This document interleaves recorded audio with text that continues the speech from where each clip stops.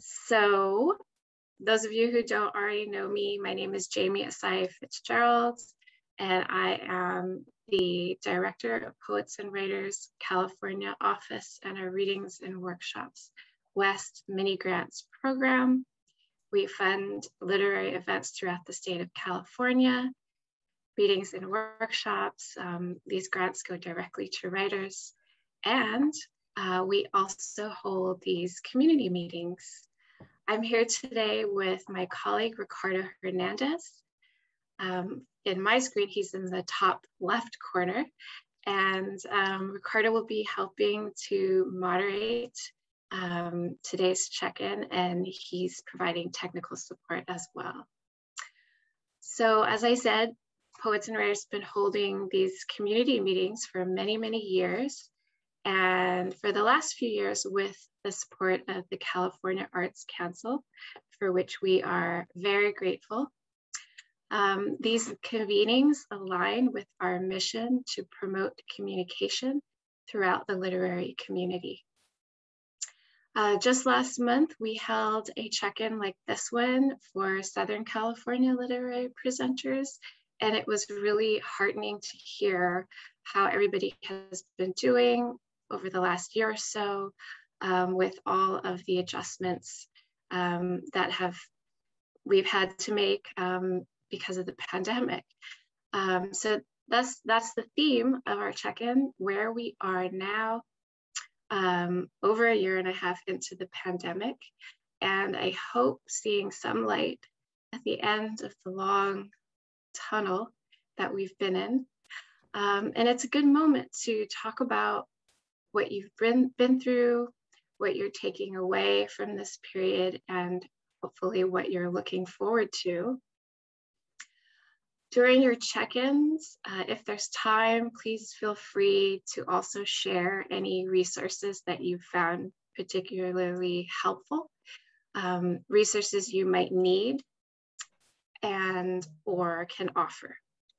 And the check-in topics are going to be shared in the chat, just in case you need a review of all the questions I sent you.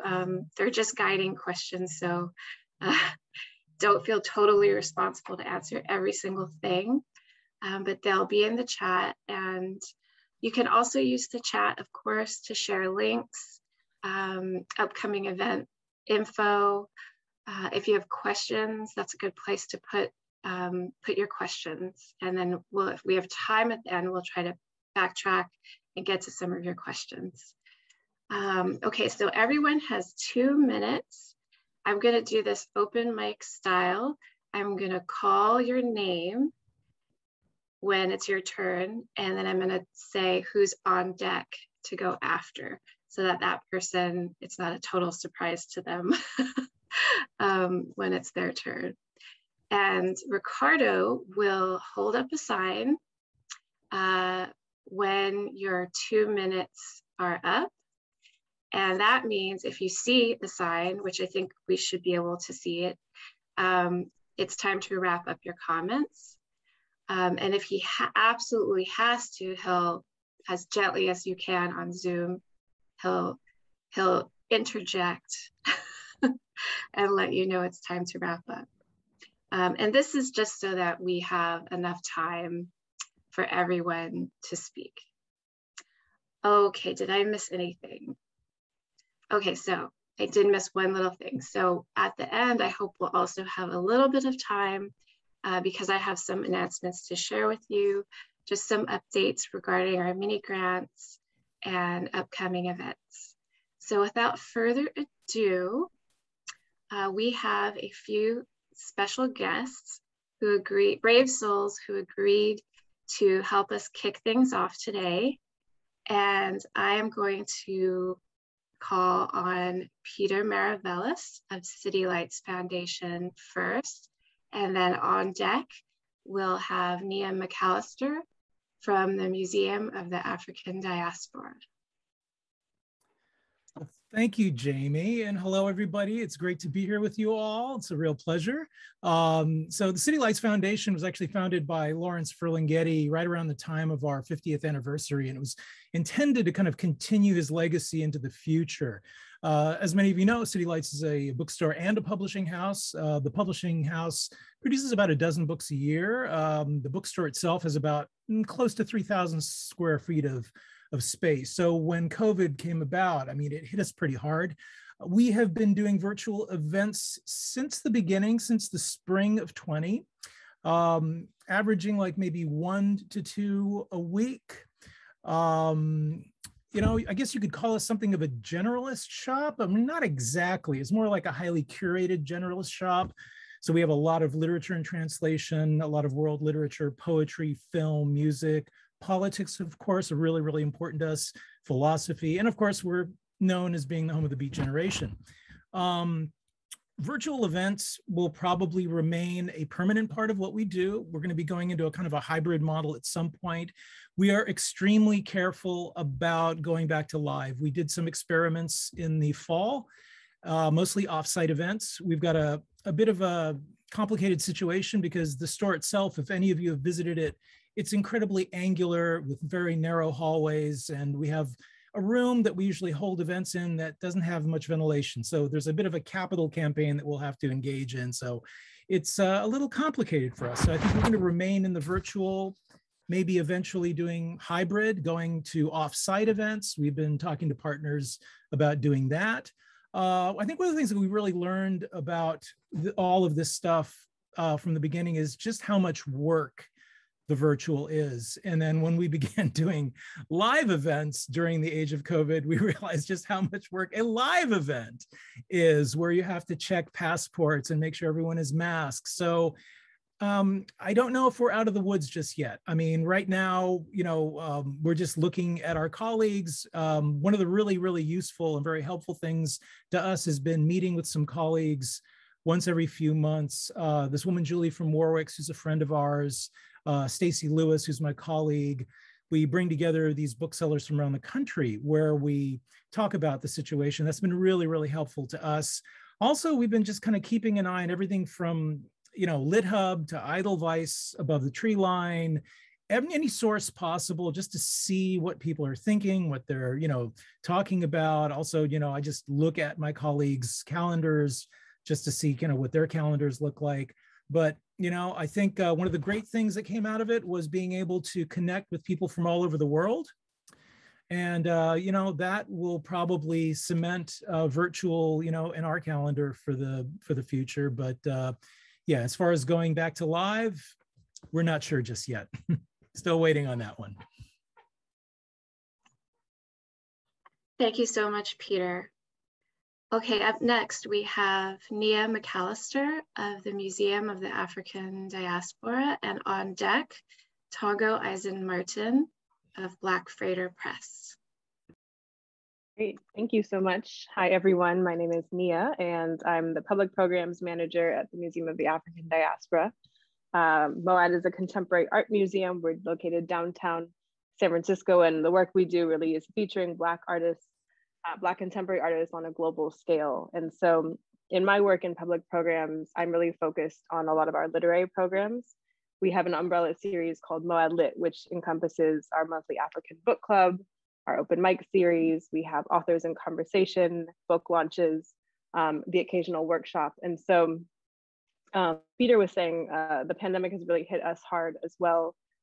We were already closed to the public March of 2020 to switch out our exhibitions, and we've remained closed until October of this year. So we're only in our, I guess, third month of being open to the public. And so we've done a lot of learning in the last 20 or so months, and we've done a lot of virtual programs. I think we've done around 318 virtual programs, which is wildly more than we were doing previously. And of that, I would say around 90 of them are literary focused.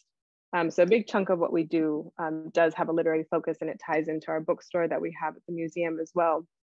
And so we have found great success from virtual programming for a lot of the same reasons that Peter was mentioning, especially expanding our audience.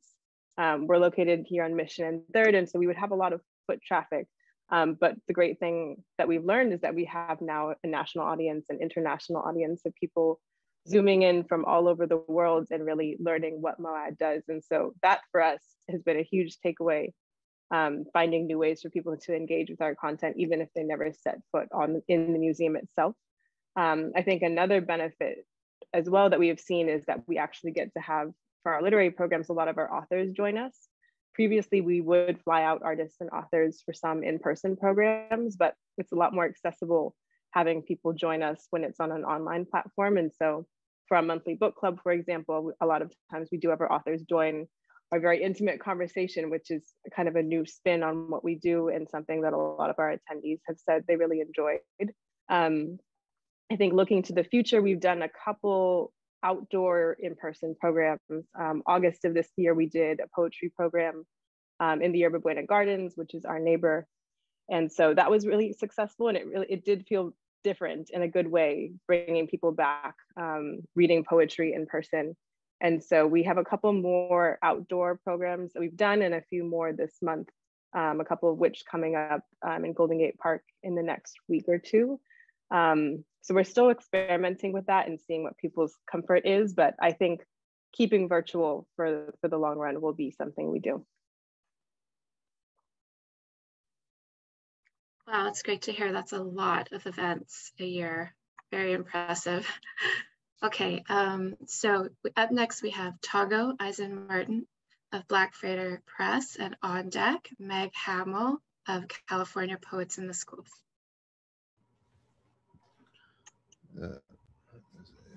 Hey everybody, I hope everybody is good.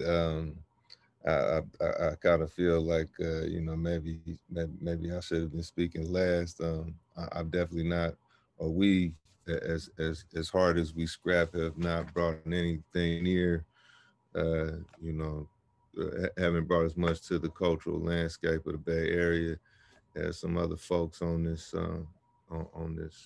on this convening. We're basically we're like a pandemic baby, really. This Black Freighter thing that myself and Ali Jones co-founded. We've done a monthly event called the Docs that has worked. There was talk of you know, moving it into the 3 dimensions, but there is something there's something about that kind of national, even, you know, international potential of keeping things online. I think we're gonna keep it there, while at the same time looking to do other kind of events with we're hooked with the San Francisco, was it the Bayview Opera House? I just know it as the Opera House. You know, and then you know, talking to the African American Arts and Culture Complex, trying to activate some neighborhoods in San Francisco that kind of get left out of the out of the digestive system. But you know, I think we're careful over here, not pressed. Again, we don't have as much to lose. You know what I mean? Or we've started with nothing. So you know, I think our other big preoccupation is actually not necessarily the kind of like performance orientation, but the really the political education, because we kind of see the Bay Area as actually like a thing that remains to be seen and very much up for grabs. So we're, you know, politicizing, stabilizing people in that sense is our obsession. The end.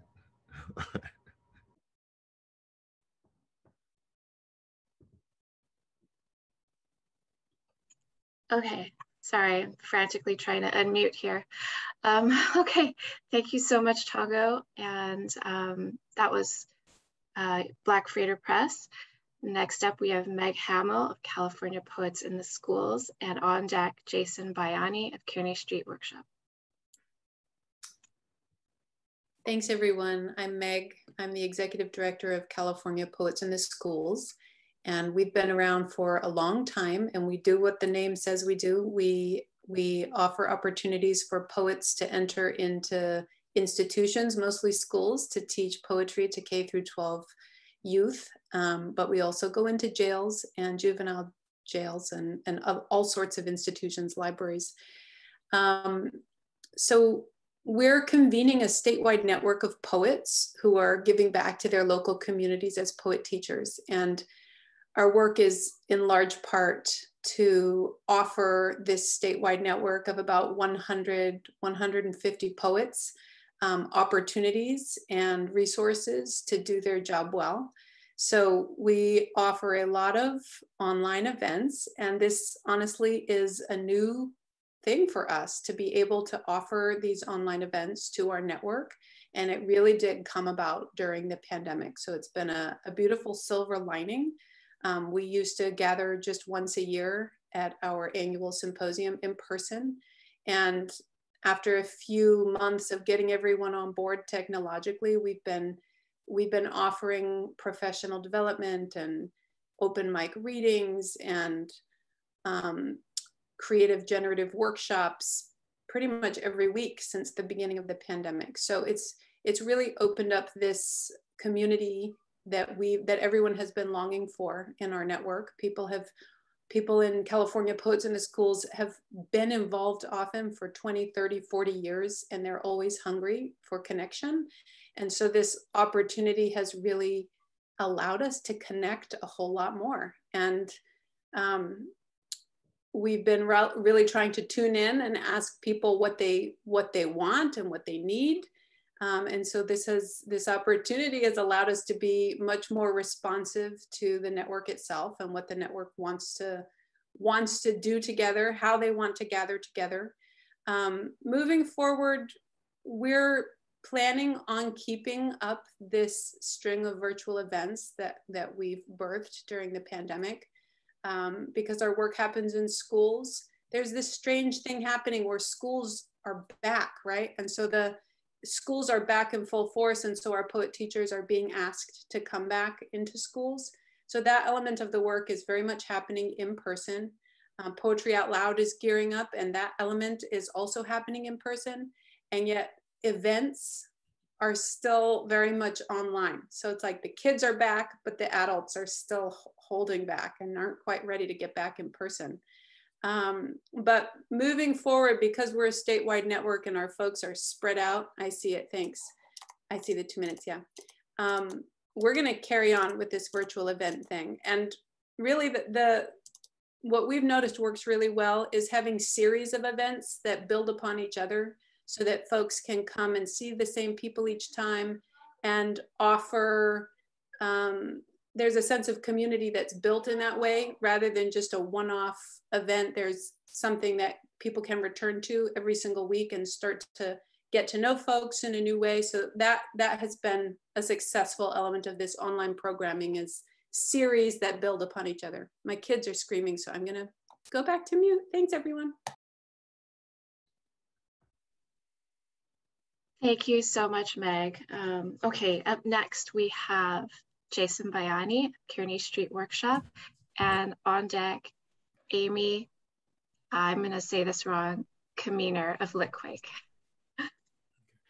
Hey everyone, it's good to see a bunch of folks here that I've gotten a chance to work with before, and some of you maybe get a chance to work with in the future. I'm the artistic director for Kearny Street Workshop. We're a multidisciplinary Asian Pacific American arts organization in San Francisco. Yeah, I mean, we've for us, when the pandemic hit, we were in the middle of we were about to launch a three event kind of mini festival that we were doing with another another Filipino organization in San Francisco. We had to quickly pivot to Zoom for that. I mean, it was supposed to be we had a reading that had to move to Zoom, and we had what was supposed to be kind of also, it was supposed to be kind of like a food festival as well, but that had to move to food demos online.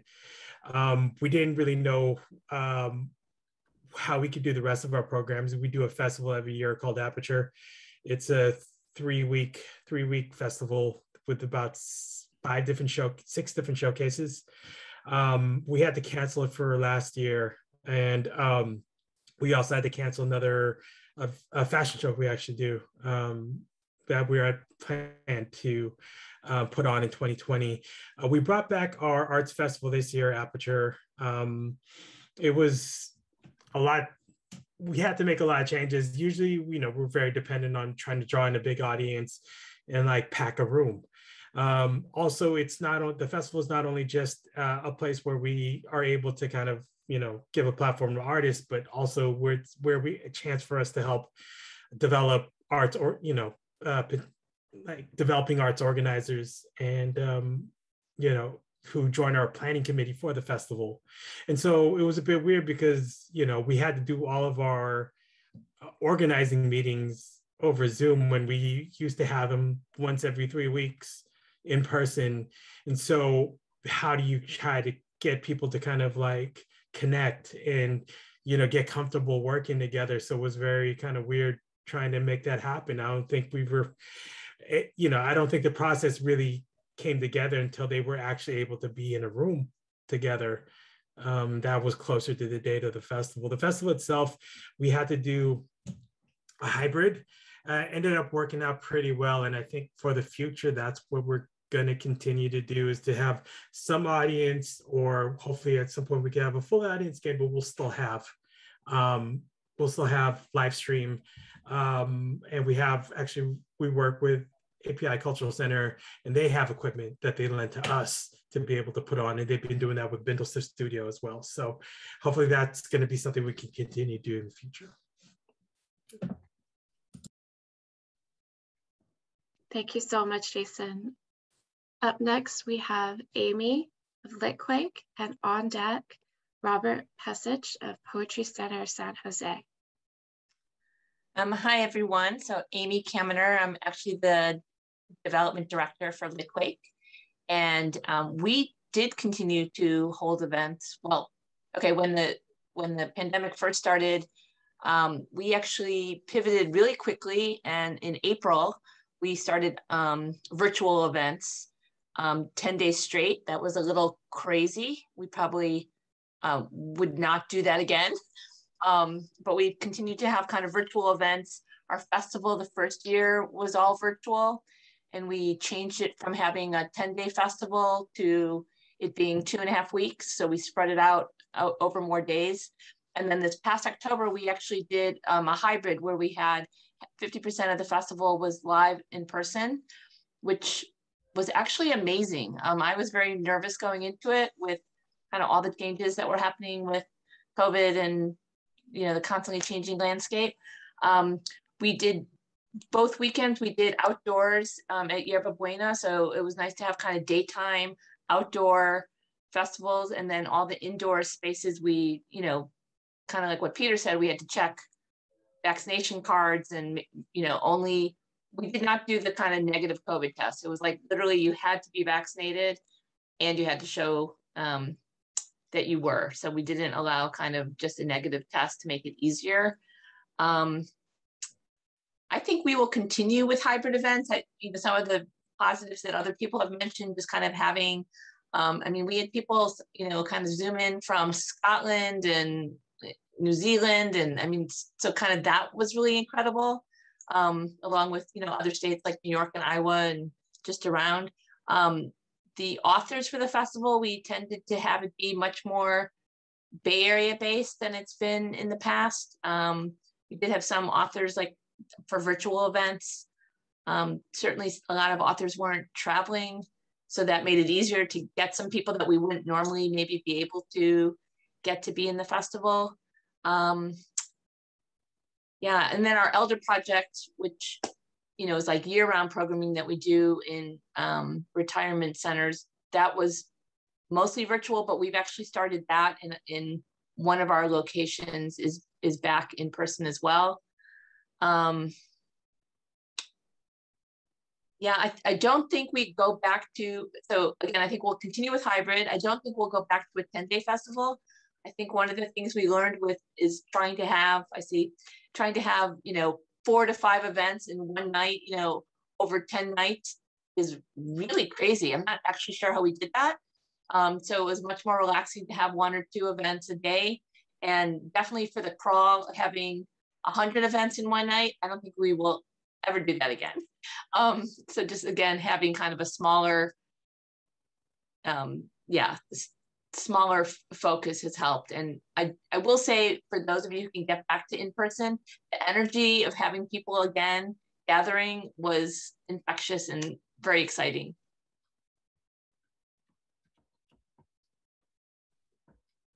Thank you so much, Amy. Okay, up next we have Robert Pesich of Poetry Center San Jose, and on deck, Joyce Jenkins of Poetry Flash and Watershed. Yeah. Okay, I'm unmuted. Great, thanks. Thank you for having this program. Robert Pesich, President of Poetry Center San Jose, and also Funds Development Director and coordinator of the Well-Read Reading Series. And to the questions, the first one, we have been offering events throughout the period of the pandemic, mostly online. Events included readings, workshops, and outreach. The most successful of the events was the San Jose Poetry Festival. Many more people in attendance from the Bay Area and also half a dozen states and also half a dozen countries.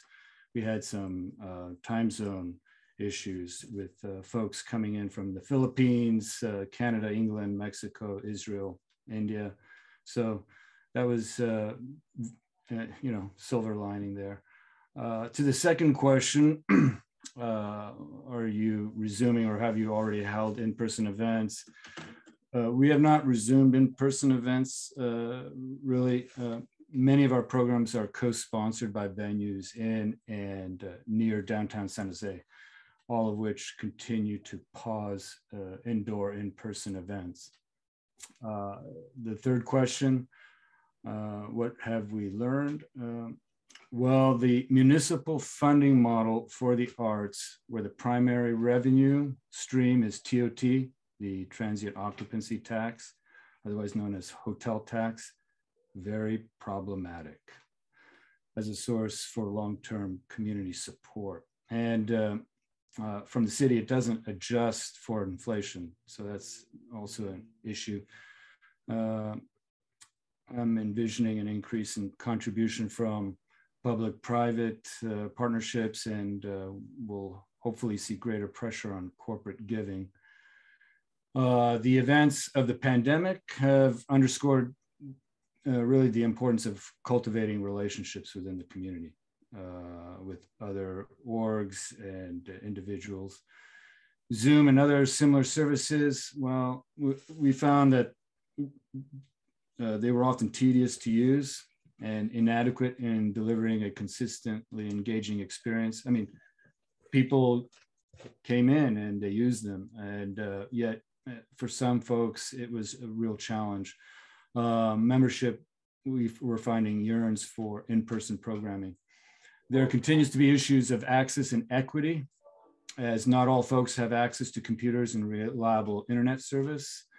Membership, though, has grown as a result of the opportunity of remote attendance. Some programs will continue to be presented virtually for the foreseeable future.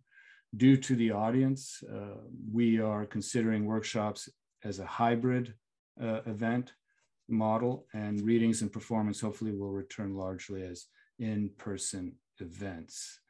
We've had SV Creates and the City of San Jose's Office of Cultural Affairs, very helpful. Poets and Writers Town Hall meetings, very helpful. California Arts Council and the Public Health Department, very helpful. And these Yeti microphones, very good. Thank you.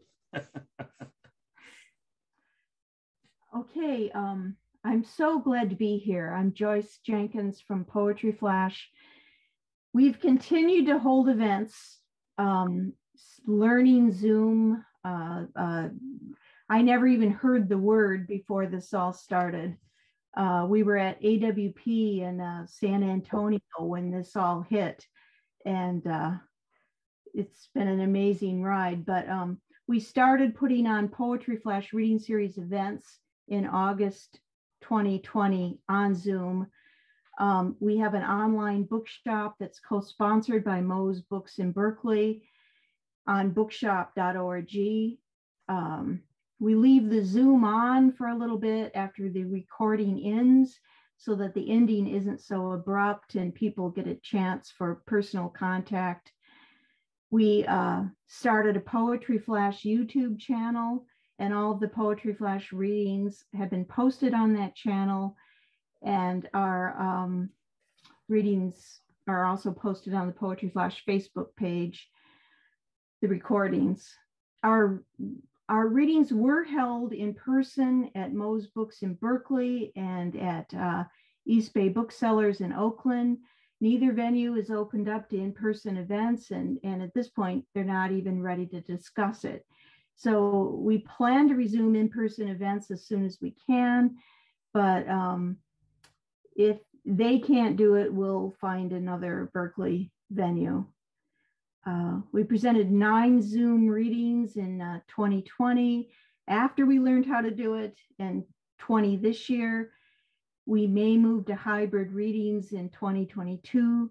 Our 50th anniversary is in November 2022, and we may present a hybrid event for that occasion at a Berkeley theater, maybe the Aurora, or something like that. The 25th annual Watershed Environmental Poetry Festival, we presented on Zoom in January of this year with 5 events over 3 days. We took the same tack that Litquake did with stretching it out. We showed, we had an 8-minute segment of music and archival photographs to celebrate the 25th anniversary online. 8 minutes of music and archival photographs during, several times during the festival. We live streamed our Strawberry Creek Walk, which is part of Watershed, and Zoomed a dance performance to poetry by Sharon Coleman under the trees next to the creek. There was an hour-long We Are Nature open reading moderated by Blake Moore from Point Arena. And you'll find this all posted on our Poetry Flash YouTube channel. We're planning to do it again on Zoom in early March. The first live in-person Watershed will be October 1st, 2022 at Berkeley Civic Center Park. And just to say, the Northern California Book Awards, you'll find all that information on poetryflash.org. Tongo Eisen Martin, who's here with us, received the NCBR Groundbreaker Award, and Juan Felipe Herrera, the Lifetime Achievement Award. All that info is on poetryflash.org, the online literary calendar and review for all of California. Send me your events, editor@poetryflash.org. Thanks. Thank you so much, Robert and Joyce. Up next, we have Sid, I'm gonna mispronounce this too, Stady of Small Press Traffic, and on deck, Lisette Wanzer from Trauma, Tresses, and Truth.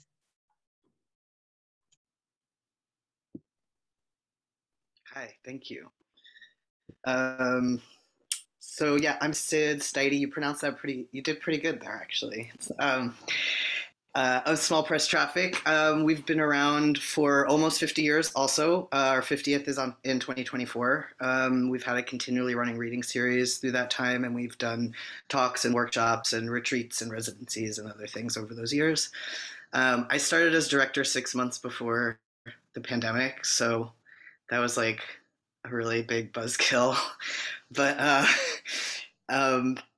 there was, yeah, Actually, pretty much right away in April and May of 2020, we took some funding that we had that was going to go to in-person events and distributed it to over 50 poets and artists in the Bay Area. We invited them to just like make a short video from wherever they were sheltering in place.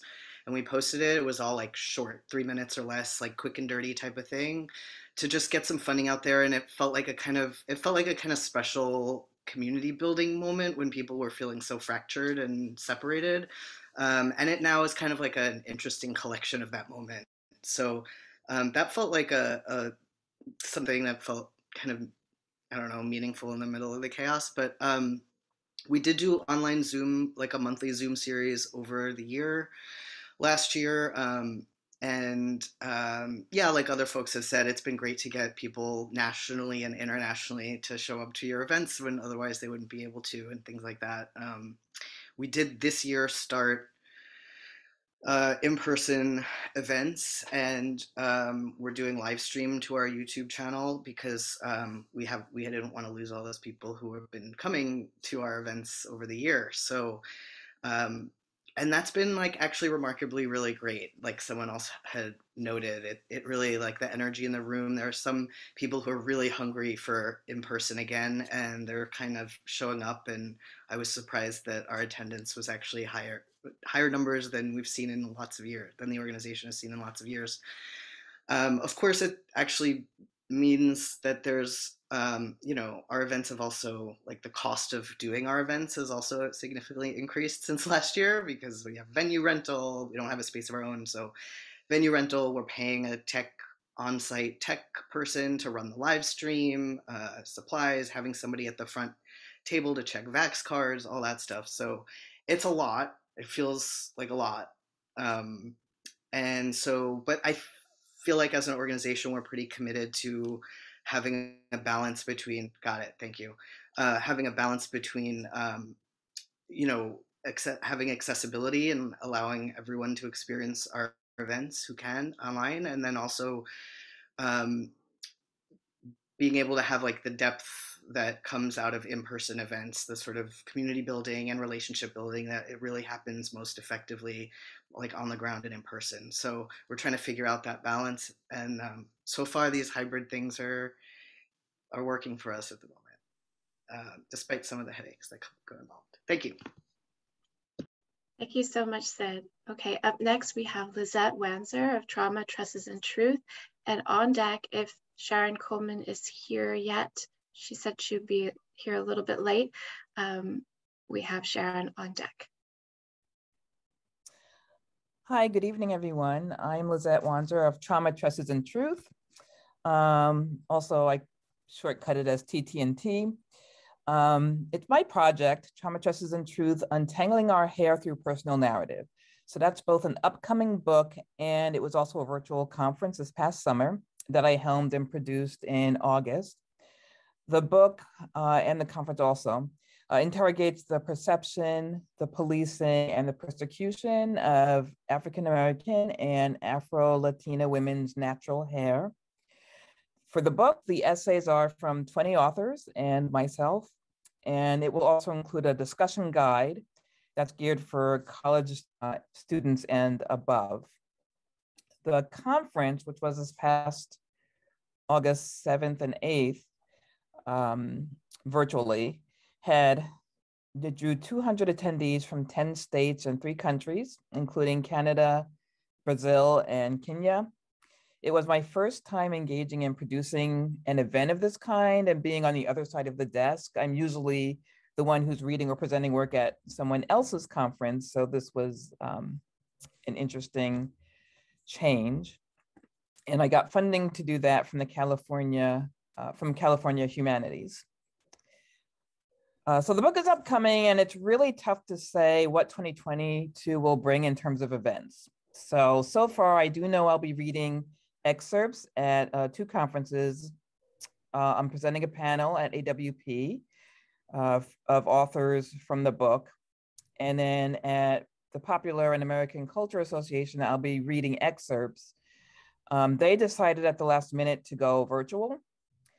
And AWP is going to be hybrid, but my event is an in-person event. So I'm planning to attend in person with my panelists in Philadelphia. So we'll see what happens there.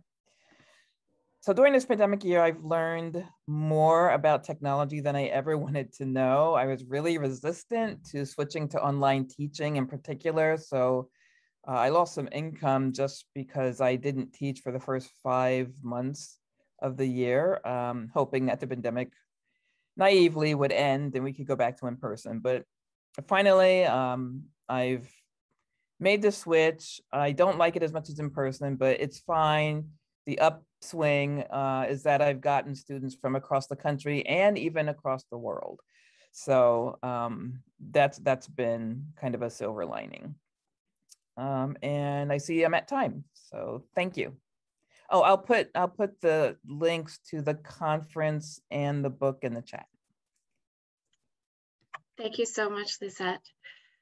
Okay, up next we have Sharon Coleman, and on deck, going to my second list, Alexander Matthews, if Alexander is with us. Is Sharon with us? I don't believe so, Jamie. Okay, she's not here yet. So let's go to Alexander, and then on deck, Camille Norton. Hi everyone. So I'm with the Mendocino Coast Writers Conference, and I'm actually a recent appointee. I started as the annual conference was being held in August. So since the pandemic started in 2020 and the one in August 2021, that was held on online using Zoom. We also had publishing and craft seminars in the wintertime and the spring, also on Zoom. And as many people have said, it has been a wonderful opportunity for people from all over the world to participate.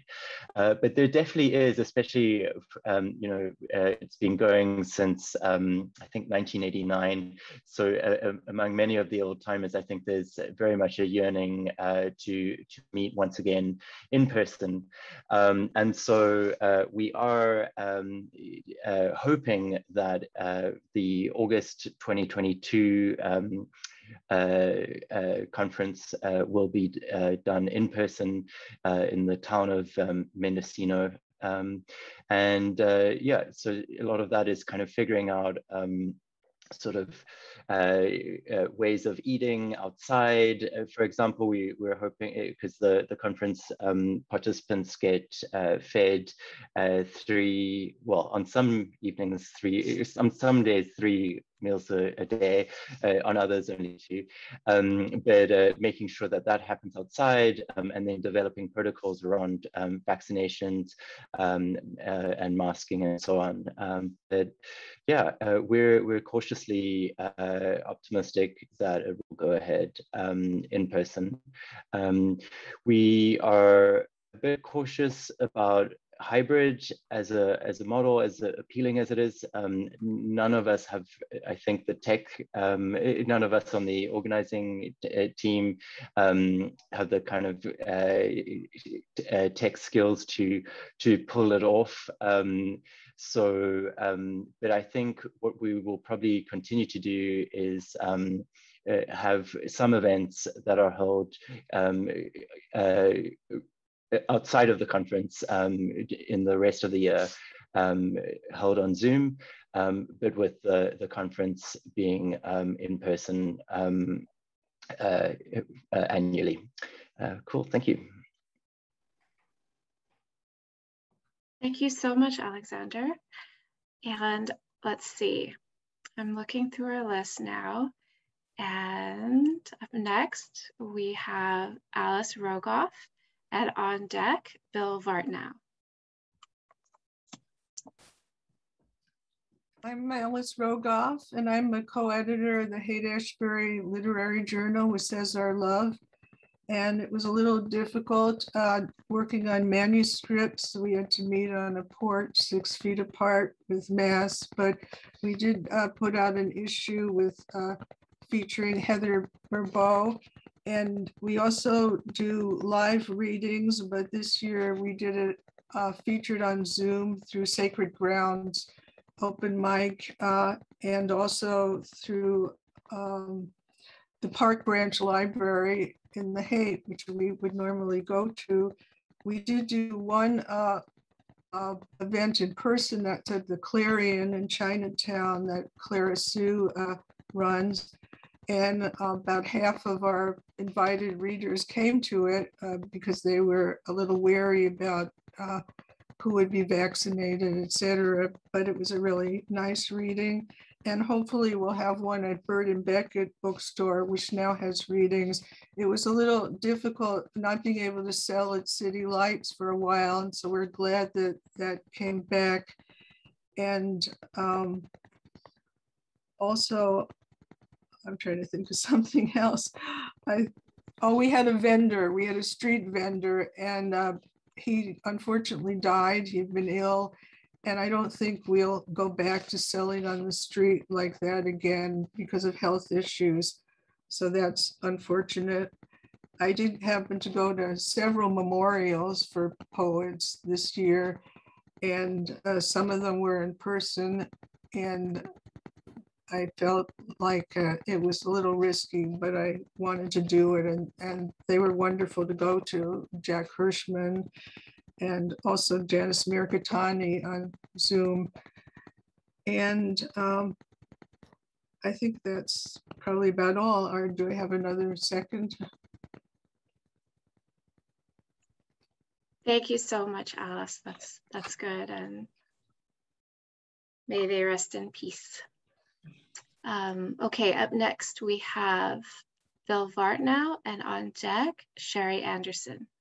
Okay, I apologize for being late. Can you hear me? Yes, we can hear you. Okay, I don't know what I did, but no problem. I'm not visible. Anyway, yeah, I'm from Petaluma Poetry Walk, and we're planning to have a third Sunday in September reading. We don't know what it'll look like yet. I will make that decision in the springtime. Last year we had a Zoom memorial for Jerry DiGiorno, who was our founder. And that was a couple hours long, and we were going to try 3 hours, but it just ended up 2 was perfect because we were all it was an intimate gathering, and it seemed we were pushing it to go further, so we just did 2 hours. So other than that, I don't know anything. Right now we're in limbo. I think we might do a hybrid. We probably will just do a Zoom, and I have to learn how to do that because obviously I don't know what's going on with Zoom. So that's all I got to say. Thank you so much, Bill, for representing Petaluma. Love the poetry walk. Yeah. Okay, up next we have, who did I say we had? Sherry Anderson. And on deck, who hasn't gone yet, Danny Romero. Thank you, Jamie. I am involved with the Auburn Winter Storytelling Festival, which is a little different than the poetry and the readings that all the other ones have been doing. In the Storytelling Festival, our writers tell their work rather than read it. So it's still original work that's spoken instead of using notes or props. This will be our 6th year coming up in January 2022 will be our 6th year. Last time we did it in person, we had 185 attendees. Last year we did it on Zoom and we had 195 attendees. So we increased a little bit on Zoom. What has happened though is we're losing our volunteers. They just seem to have evaporated. I don't know, no one else has mentioned a problem like that, but they just don't seem to show up for planning meetings any longer. One of the nice things doing it by Zoom, we have been able to get international speakers. Last year we had a lady from Israel who talked about being a writer in Israel and the difficulties. Our event coming up in January, we have 3 of our speakers already lined up. One is from India, one is from the UK, and one is from Georgia, you know, those foreign countries. And we usually have 5 professional speakers. The 2 things that we have had very good luck with is Zoom allows you to have a poll. I don't know if all of you who are using Zoom are aware of that, but you can set up a poll, P-O-L-L, and your attendees can write on the poll and tell what they liked about what happened, what they didn't like, if they have suggestions. Where they're from is often very nice to know. And we also use Eventbrite for our event, which we really like. You connect it to your Zoom and it's free to use. Our event is free, so the Eventbrite is free, but there is a donation button on it. And Eventbrite does keep track of where the people are and what their emails are. So you have a list later on that you can go back and use. One of the bad things that has happened to us, other than losing our volunteers, is we do work on donations, and our checking account has all of a sudden started a $25 a month service charge fee. $25 a month is a lot when you're getting donations at $5 here and $5 there. So we're losing donations from 5 people a month just from the bank, which is extremely irritating. If anybody has a solution to bank service charges, we'd like to hear it. So I hope I've given you some ideas to use. Thank you. Thank you, Sherry, and I hope you're planning on applying for mini grants again. Thank you, yes. Okay, I said up next we've got Danny Romero, and on deck, Eliza Tudor. Good evening, everyone. Thank you for inviting me to this meeting. I teach at Sacramento City College, and I have a class at 6 p.m., so I'm gonna hurry. I run the series at Sacramento City College called El Gigante, and it began in spring of 2020. And at the college, I had arranged to have an auditorium, and then the pandemic struck. And so I decided to put it on Zoom.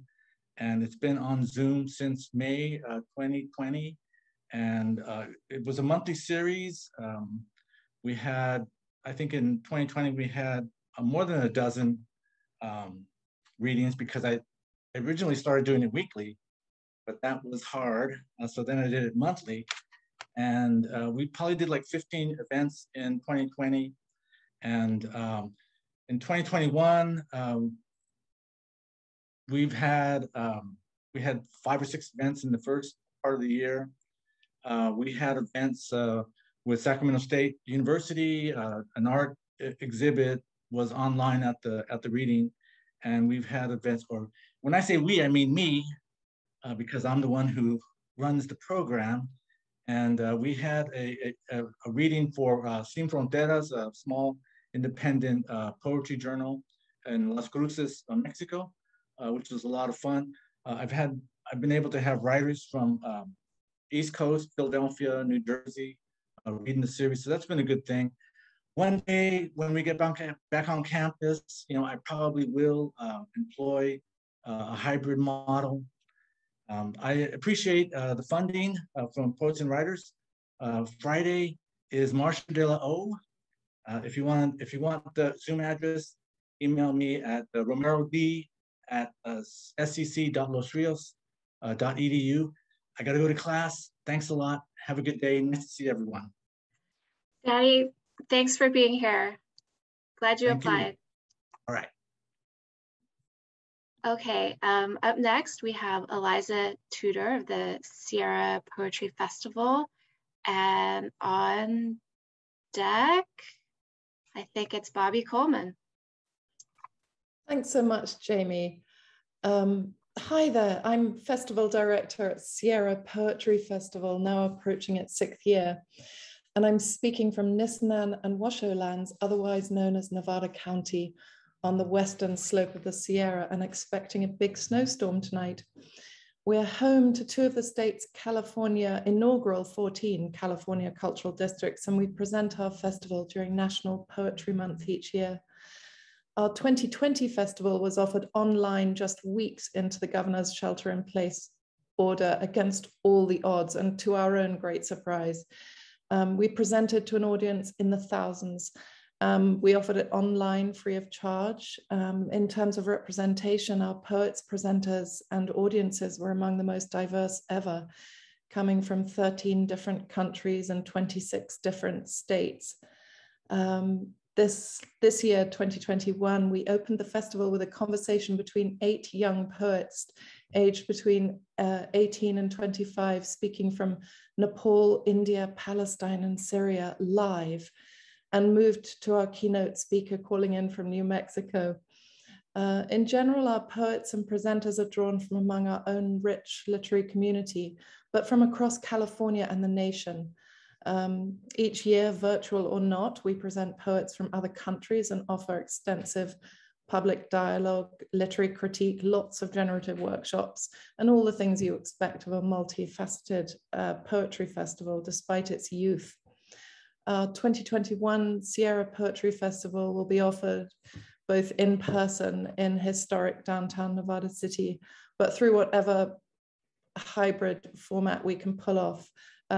Personally, I can't wait to get back to an in-person format, but like so many others on this Zoom call today, I think we all recognize the need to be sort of intelligent about not losing the momentum that we've gained and the friends that we've made by being online.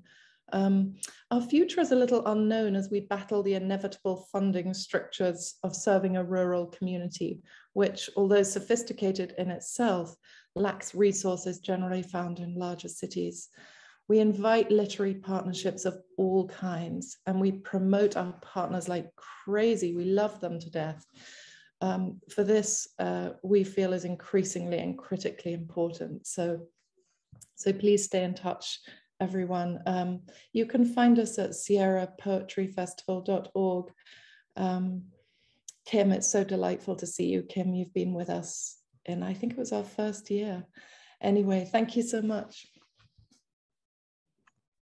Thank you so much, Eliza, and good luck with the conference. Hope you'll apply for a mini grant again as well. Thank you. Okay, up next, I think the list has shifted, so I'm gonna say up next, Erin Brannigan, and on deck, Judy Crow. Hi there, I'm Erin Brannigan. I'm actually the Communications and Development Director at the Center for the Art of Translation.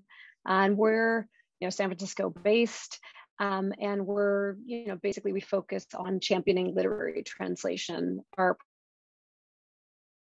program award-winning small press that publishes contemporary international writers. And we also host live and obviously now virtual events with international authors and translators. And we have a poetry and translation-based school curriculum for schools. So obviously the two public-facing programs, our events and our school curriculum, school were immediately by the pandemic and had to constantly, we often host events or partner with other independent bookstores who are really important partners for us, or we partner with other cultural organizations to host events, celebrating our books, or events focused on other, translated works of interest or international authors. So we immediately had to cancel a 12 city book tour for a really exciting book that came out in May of 2020. So that was just gone.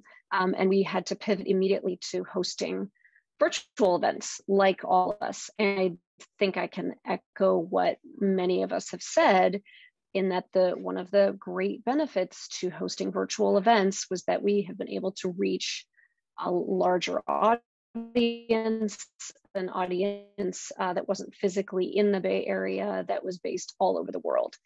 And we also pivoted for our school program. We started offering teacher workshops online, which again, different experience, but it also enabled us to work with people in various locations outside the Bay Area. So, it really cut down on the number of events that we're able to host. And I do think that we will continue to host virtual events, even when we get to a point of being able to be back in person. We don't have our own event space, so it's critical to us that we partner with either event venues or, as I said, independent bookstores. And we've continued to do that for our virtual events. And I think one of the challenges for us is that because we are not always hosting the events, we're partnering with the bookstores, it's been difficult for us or challenging for us to share the attendee info to kind of follow up with those people and try to bring them into our community.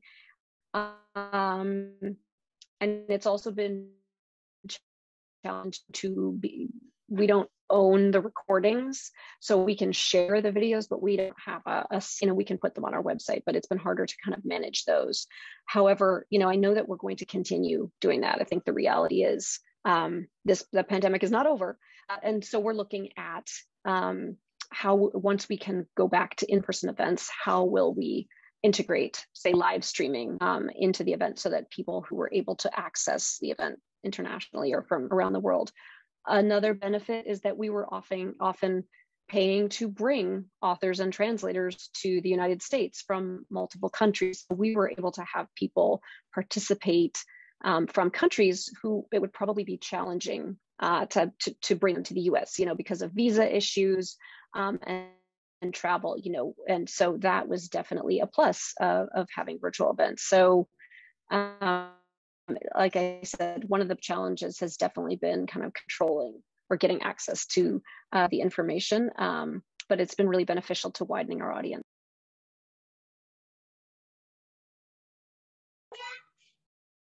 Thank you so much for that very thorough and informative check-in. Okay, up next we have Judy Crow, and on deck, Kim Shook. Hello, I'm Judy Crow, and I'm a member of the Nevada County Arts Council Literary Committee, and also a member of the Planning Committee for Sierra Poetry Festival. And I would just like to say that we are looking forward to this hybrid event in the Miners Foundry, historic Nevada City next year. And our fearless leader, Eliza Tudor, gave you much good information about everything we've been able to do in the past 5 years, going on 6 years. And I would encourage everyone to check out our website, sierrapoetryfestival.org. Thanks for this. Hey folks, so I'm Kim Shuck. I'm not affiliated with an organization or a regular, like an annual event, but I organize up to 8 poetry readings a month by my lonesome. Some of them are located or associated with places, but really I kind of do the thing. So the answer to the first question is variable. Yes, I immediately started doing readings with one of the venues that I planned for. No, some of them haven't opened at all yet, not for virtual, not for live. So the answer is all of the options for the first question. I think the first readings were really very much like a bad seance in that we couldn't figure out if people were trying to get a hold of us, you know, it's just sort of chaotic. But I think I've kind of got it under control. Unless I'm using this computer, I would turn on the camera, except I think it would overwhelm the squirrel that's running on the wheel to power it. What else have we learned? I don't know. There's what I found out was that there are a lot of poets from communities of disability that have started attending the online things where they didn't attend the live things. And so I don't think I'll ever stop organizing online things, because if it's going to make things accessible to folks, I'm happy to do it. I know that one of the places that I frequently book events for has started live poetry readings again. That's Bird and Beckett Bookstore in San Francisco. And I'm not organizing those or booking those anymore. I just book the online ones, but I do 2 of them a month. So I think people need a way to connect. I was happy to be able to provide a way to connect. I probably learned other things, but I'm not sure what those things are. You know, apart from better microphone, better lighting, and I don't know. If I don't wear lipstick, I look like a thumb online, that sort of thing. Otherwise, I just, you know, I think poets need to connect with one another. I have done live readings now. The last live reading I did, I kept trying to find the mute button for certain people. And then the other thing I was doing was looking for the clock in the corner of the screen, which wasn't a screen. So I don't know. It's good to get back live, but we've got to be cautious. Anyway, thank you for holding this space. And it's good to see so many beautiful people who I miss very badly. Thank you so much, Kim. Okay, just a few more folks and everyone will have had a turn. So up next, I'm going to call on Sharon Coleman from the Berkeley Poetry Festival, and on deck, Rafael Jesus Gonzalez. Thank you very much for holding this. The Berkeley Poetry Festival pivoted online last year for our yearly poetry festival. My co-director, MK Chavez, had considerable experience on Zoom since she had works on it, and she taught me how to use it. So pivoting onto Zoom was fairly easy. Plus, I expanded it so that with our festival, it was not only broadcast live, it was also broadcast on Facebook and archived on our Facebook page. And then the readings were seen many more times than we could even imagine. I mean, we had about 1,000 views of them. And they were shared on the readers' pages. So we're really actually happy. Normally, the Berkeley Poetry Festival is a one-day event from noon to about 4:30 or 5.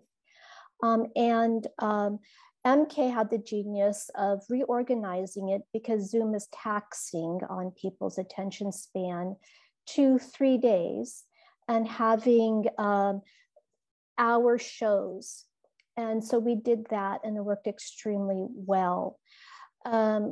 We integrated more dance. We had Visceral Roots present poetry and dance together, and they showed some videos that they had done, as well as choreographed some original work to their poetry, and we're very happy.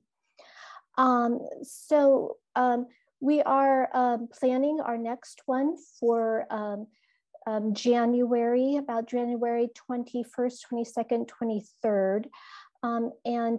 Just for last year, the 2020, we celebrated particularly African-American poets. And so, and we had many themed sessions that were responding to the community. And we gave a Lifetime Achievement Award to Michael War.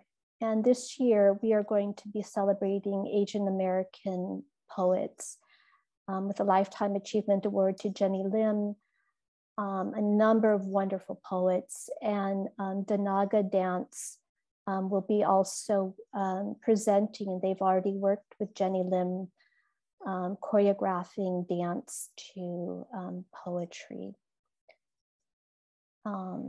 It's been, we really thank poets and writers for giving us extra funding, because we were very, very, very tight last year. Our funding got halved, and we were really nervous whether we could even pull it off. And thank you so much for helping us to do that.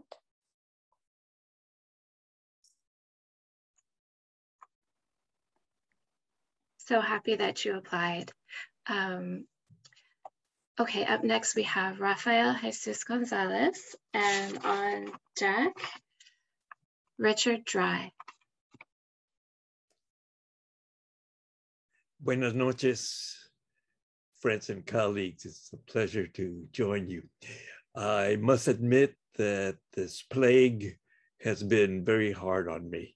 Not only lost many loved ones, but I'm very physical, and it's been difficult for me to have all of us become talking heads in this almost 2 years. There are advantages to the Zoom thing that most have already mentioned, is that at the same time that it distances us physically from our communities, virtually it has opened much wider communities. I've been giving readings and presentations to places that would have been very difficult for me or impossible for me to get to, Ireland, Mexico, New York, Wisconsin, you know, a myriad of places. I've been able to give workshops, hold classes, guest classes at UC Merced, at Columbia University, different places that I would not have been able to get to. So it has opened a kind of world a community in a sort, you know. Community is such a complicated word to use. Certainly have developed online friendships through the readings and conferences that I've been able to attend, the panels I've sat on. So that is certainly a plus. Certainly, we have to really take advantage of that in this Zoom age kind of thing, because frankly, we do have to make a revolution, and the arts are one of the most powerful instruments that we have for the revolution that we have to make. And the revolution that we have to make is one of the heart and of the mind.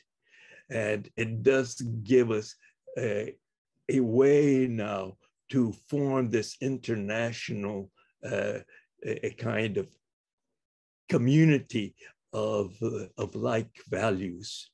And one thing that I have found with all my colleagues that I have participated with internationally is that we do share some very fundamental values. We are in the midst of confronting 3 crises, and that is the pandemic that we don't know anything about really, or where it will lead, climate change that we know a great deal about and we know where it will lead, and worldwide fascism and domestic fascism that we have to confront. This pandemic has sort of brought all those together. And so that's it. Well, have I continued participation in readings and things and rabble rousing? Yes, I have, via Zoom and on the internet. Now that will continue. I don't foresee it not. I have been giving lately some in-person readings at the Brower Center and other venues. And so it's a hybrid kind of thing, live readings as the times allow, and Zoom. And so we zoom along, and I wish you all blessings, blessings, blessings, and may the muses goose you often. Thank you. Thank you, Raphael. We should have ended with you with that blessing, but we have just a few more folks to offer check-ins. And I think just Richard Dry is up next, and on deck, Toby Belowski. Thank you. Toby and I will be going together in a sense. Toby and I are co-founders with Martin Nash of the Las Positas College Literary Arts Festival. And Toby will be putting a link to the festival in the chat right now. Thank you so much for having us. And Raphael, that was beautiful. I really loved the connection to community that you emphasized, and the heart and values that we all share and that we're all trying to support. We made a quick, well, it wasn't a quick bit. We were going to have our initial literary arts festival, and right when the pandemic opened and the pandemic happened, and we ended up waiting a whole year and doing it virtually. And that was quite a shift for us. It was in conjunction with our college's newly created creative writing certificate. And we were very excited about it. Luckily, most of the authors were willing to continue the following year and do it online. And we were really shocked. I was really shocked at how successful it was. We had 1,000 tickets sold. A lot of our, many of our events were full. And we had events from memoir writing to novel writing to how to self-publish, and why Black Voices Matter, and Filipino American literature. And we have a lot of great folks coming this year too. We are going to go ahead and do a in-person festival, but I believe we'll probably do quite a bit of hybrid work as well, especially after hearing the success that some of you have had. I really appreciate your helping us out with this. And also, I want to encourage everybody who would like to collaborate with us in some form or another to get in touch with us on that website. There's an email that you can use, and we'd be happy to collaborate in some form. And to the questions, I want to thank Poets and Writers for helping support us. That was one funding source, as well as our college's foundation and the Livermore City Arts Council, and a few grants from our college in addition to that. And what we learned, I think we learned that it can be successful online, and that actually it can save some expense, but we had to learn quite a bit of technology as you all did as well. And we were happy to have people who couldn't fly in be part of the festival, which is something we're going to continue. Toby, did you want to add anything? I think you've covered pretty much everything, but just wanted to say thank you for holding this event. It's really useful, really helpful, and great to see some familiar faces and names, and then also to hear from some new folks about some of the incredible events and ways that we've managed through this time. So as Richard said, I hope some of you will reach out to us. This is seems like a really great group to connect with, and a lot of opportunities for cross-pollination here. So thank you. And with that, I think we have made it through the entire list. So let's go back. I'm going to go back to my gallery so I can see all of you. And thank you for sharing such amazing work that you've all been doing. Did we miss Bobby Coleman? Did we miss Bobby? I'm so sorry, Bobby. Oh, here I am, Jamie. I'll Go add ahead. something brief. It's good to see you. And yeah, I'm involved with festivals and presenters and organizations that have done both hybrid events, live events in person where possible, and online events. And the experience that I'll offer is that, yes, each one has its pluses and minuses, but in a couple of important cases, by shifting the venue to a limited seating new venue, we got much better sound, had a much better experience, and it wasn't the traditional venue that we had used before. So by being expansive and by moving to a different type of venue, even one that might not have been deemed appropriate under the old circumstances, under the new circumstances was very appropriate, turned out very well. And so we were able to continue activities during the pandemic by adapting. The other thing I have to say is that when we're working online, some organizations haven't figured out how to handle the challenges of the sound and the cameras. Now I'm working on my phone right now because I'm at another location, but in terms of the events, one of the presenter groups that I'm president of the board, before the pandemic started, we had invested in a lot of equipment because we were trying to do more outreach anyway. And so people are now coming to us because they see that with good audio equipment, you can get a really good online thing that goes way beyond the talking head problem that dear Raphael was mentioning. So rather than try to put it out there in a way that kind of isn't as impactful as a live event, come to us or come to others who already set up the equipment studio-wise to make it happen. And here in the Bay Area, that would include, you know, me and some other groups and some others, but everywhere you go, there's going to be capabilities that you didn't realize you could collaborate with and get a better outcome, which is going to make people a lot happier, and it's going to be a lot more inclusive in the long run. It's not even a matter of expense; it's a matter of calling people up and collaborating. This group can be a catalyst for that. Thank you again, Jamie.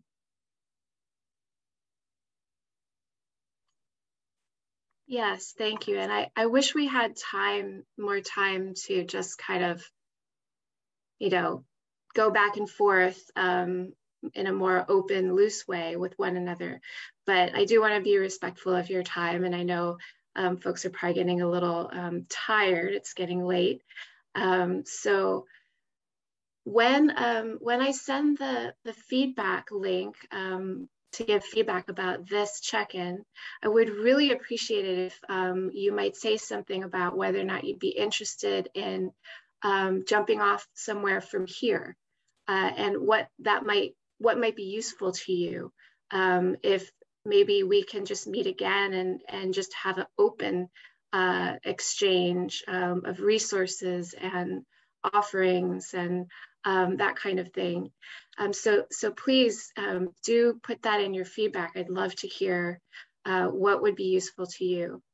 And I just also wanted to quickly promote our mini grants again and just remind you that they are available. We're taking applications, and it is for readings and creative writing workshops, and the grants help pay the writer. So you can't put them towards other event costs. The money actually goes directly to the writer. But we do ask that organizations apply on behalf of the writer. And it's great for the event because you can list Poets and Writers as a co-sponsor. You can send us your publicity. You know, there are possible ways, you know, that could be shared. It just kind of connects you to Poets and Writers through the co-sponsorship. The applications are due about 6 weeks before the event date, and we are funding in-person events again, and we are also funding virtual events through the end of our fiscal year, so at least through June 30th, 2022. I'm not sure if our website is updated with that just yet, so if you go there and see something else, just ignore it.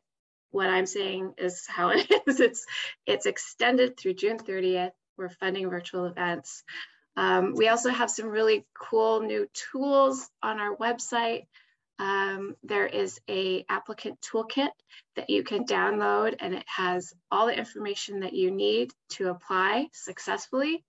And there's a few other items on there that you'll see if you go to pw.org/funding and then go to our application guidelines section. So if you have any questions about applying, feel free to reach out to me or to Ricardo.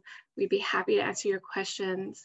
And then last but not least, I want to invite you to our next event, which will be a town hall meeting featuring the inaugural Oakland Poet Laureate, Dr. Ayodele Nzinga, who will be our guest speaker.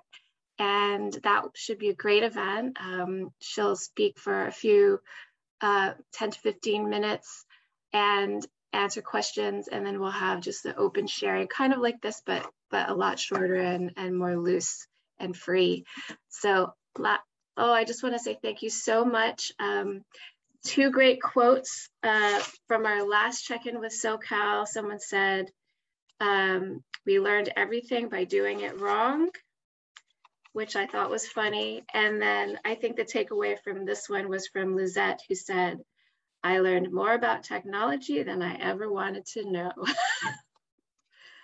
So with that, I bid you all farewell, and I will follow up by sending a roster of everyone who was here and a link to the feedback form. So thank you so much for your check-ins, and thank you for your work in the community.